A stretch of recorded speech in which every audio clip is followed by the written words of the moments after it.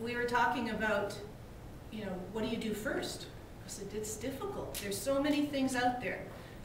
But it's no different than non-internet related. What do you do first? Are you going to put an advertisement in every single magazine, in every single newspaper, in every billboard you drive by? No. You can't afford that either, time-wise or money-wise.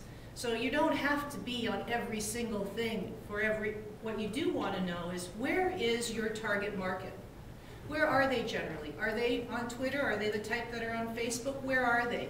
That's where you want to be. It's just thinking about that as to where is your target market? What are they looking at? That's where you'd like your message to show up. Which groups are they joining? Those are the groups that you'd like to join. Traffic to your site. Things that you can do that aren't going to cost you any money is what I'm here to talk about today. Oh, nice to meet you. How are you?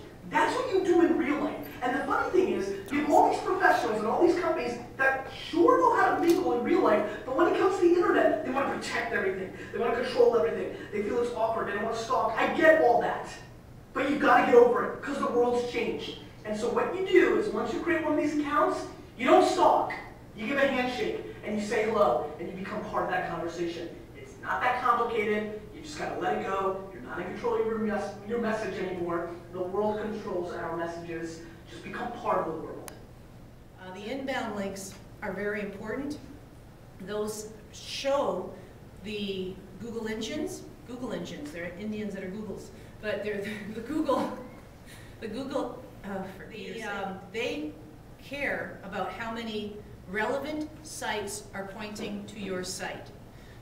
If your mom has a site and she's pointing to yours, yeah, Google may not think that's very important.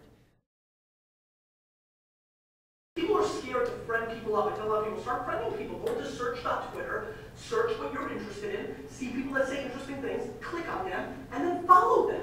See, people are like, oh, isn't that like stalking?